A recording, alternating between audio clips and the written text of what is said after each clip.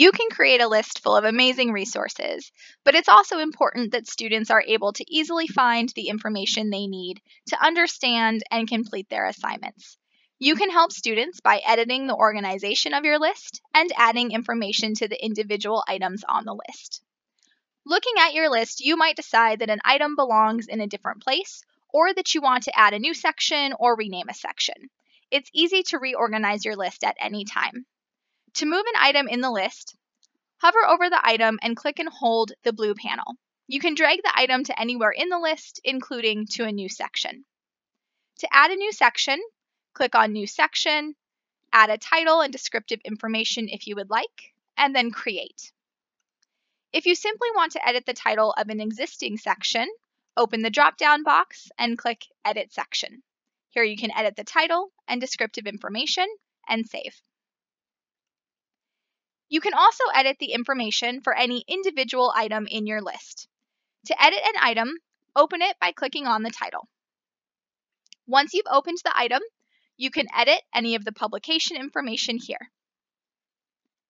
You can also add tags to an item that indicate to a student whether an item is recommended, essential, optional, or lecture reading.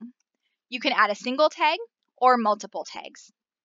Tags are useful because students can filter their list by those tags, making it easy for them to identify materials that are required. You can also add tags from the brief display, which we'll see in a moment. To add a due date, click on the calendar icon in the due date section and simply select the date you would like students to have the assignment completed by. You'll see the date appear here. You can add a public note, which will appear on the item to students.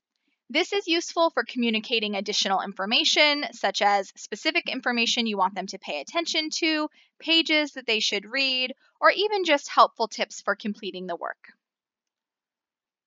You can also add a private note, which would appear only to you. This might be a reminder of points you want to make when discussing this item with your students, or even observations about what went well or not well when discussing this, so that you're prepared when you teach a class in a future semester. Once you've finished editing the information for the item, simply close out. We can now look at this item in the brief display. We see the due date that was added, the tag that was added here, as well as that note we left for our students. Again, you can edit the tags from the brief display by clicking on the pencil icon here and then saving.